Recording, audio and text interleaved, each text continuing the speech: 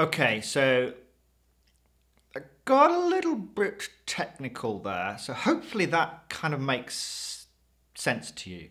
So in the last video was really important. This idea that the neuron computes by summing up all of the different postsynaptic potentials that is generated by inputs from other neurons. So there could be thousands of other neurons all fighting for attention, all firing neurotransmitter onto the dendrites of this neuron and generating excitatory postsynaptic potentials, inhibitory postsynaptic potentials, and they're fighting against each other. And the neuron sums them. It's actually the cell body that integrates all of these postsynaptic potentials. And then if the total sum pushes the membrane potential to the threshold, it fires an action potential. If it doesn't, then the neuron stays quiet. So you've got all of this activity going on, all of these inputs, but it comes down to one fundamental decision, one basic decision. Does the neuron fire? Does it reach threshold potential and fire an action potential, which then obviously be passed to the next neuron? Or does the neuron remain quiet? So let's have a look at a diagram of two neurons that are speaking to each other in this manner. So here we have a presynaptic neuron, and this is our postsynaptic neuron, and here we have an action potential traveling along, releasing a neurotransmitter. Could be, let's assume it's excitatory, let's assume it's glutamate in this case. And if the membrane potential in the postsynaptic neuron reaches the threshold, then it also fires an action potential. So this is basically how neurons are speaking to each other. So at the bottom here, we can see this neuron is actually firing a series of action potentials. This is, again, a spike train.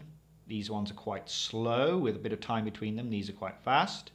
And then in the postsynaptic, let's separate those out. So these are the presynaptic and this is the postsynaptic, let's say. This triggers perhaps a series of action potentials in the postsynaptic. So now we can bring together everything that we've learned. So this is kind of the combination. This is kind of bringing together these two basic fundamental principles. The action potentials are generated by neurons. This is the unit of information. This can then be passed. This information can be passed to other neurons via the mechanism of the chemical synapse, and this may or may not, depending on the summation of these postsynaptic potentials, may or may not trigger action potentials in the postsynaptic cell. And the postsynaptic cell can then deliver its information to other neurons to which it is connected with its own synapse. Okay, so now we understand how neurons are connected and how neurons speak to each other. So we can now elaborate the picture and think not just about two neurons connected to each other, but about networks of neurons, right? So let's try and draw this. So we might have neurons, again, I'll draw it very, very simply. We might have neuron here connected. So again, I'm going to draw these neurons very, very simply. Might be connected to another neuron, like this. This might be itself connected to another neuron, like this. This neuron might also be, this middle neuron might be receiving information from, via a chemical synapse from another neuron here, and then perhaps another one here, like this, and this might be connected via one here, like this. This might even branch, this axon. We haven't seen this before, so you get two boutons connecting.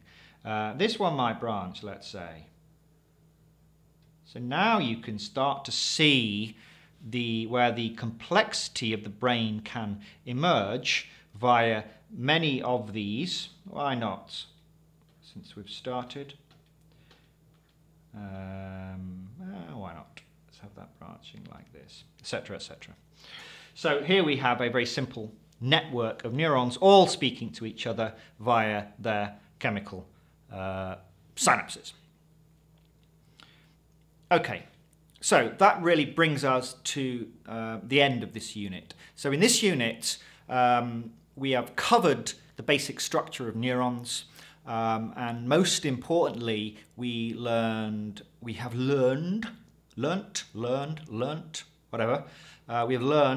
go with that, how neurons generate information using action potentials, and crucially, how neurons can communicate with each other and form, by forming these synaptic connections, and thus we now understand how neurons can form networks and not only generate information but share that information with each other. And so now when you see a picture like this, which looks rather complex, you now understand basically what's going on here. This is a network of neurons, and although it's quite difficult to easily tell which are the axons and which are the dendrites, you know that in there you've basically got the cell bodies of the neurons, and then you've got the dendrites and the axons, and together with the synaptic connections they form these networks of neurons. Fantastic, awesome. So looking forward to the next unit. In the next unit we're going to kind of formalize the idea of information a bit more clearly. So we've already said that the action potential is the fundamental unit of information the brain uses, that's generated by the neuron. But in the next unit, we'll look at exactly why we call this information by formally defining information. And this will be really important and really useful when we eventually start talking about psychedelic drugs. So thanks very much. I guess I should say before I finish the unit, if this is making sense to you, then please leave a comment. If there's anything's unclear, again, please leave a comment in the comment section. There is a little tip box. If you do the course and you find that you enjoyed it and you got a lot out of it, then I will accept tips. It helps to offset the cost of this equipment, but of course there's no obligation that at all. This is an entirely free course. This is my gift to the world, so to speak. So hopefully I will see you in the next unit, where we will be talking about information. Until then, toodaloo.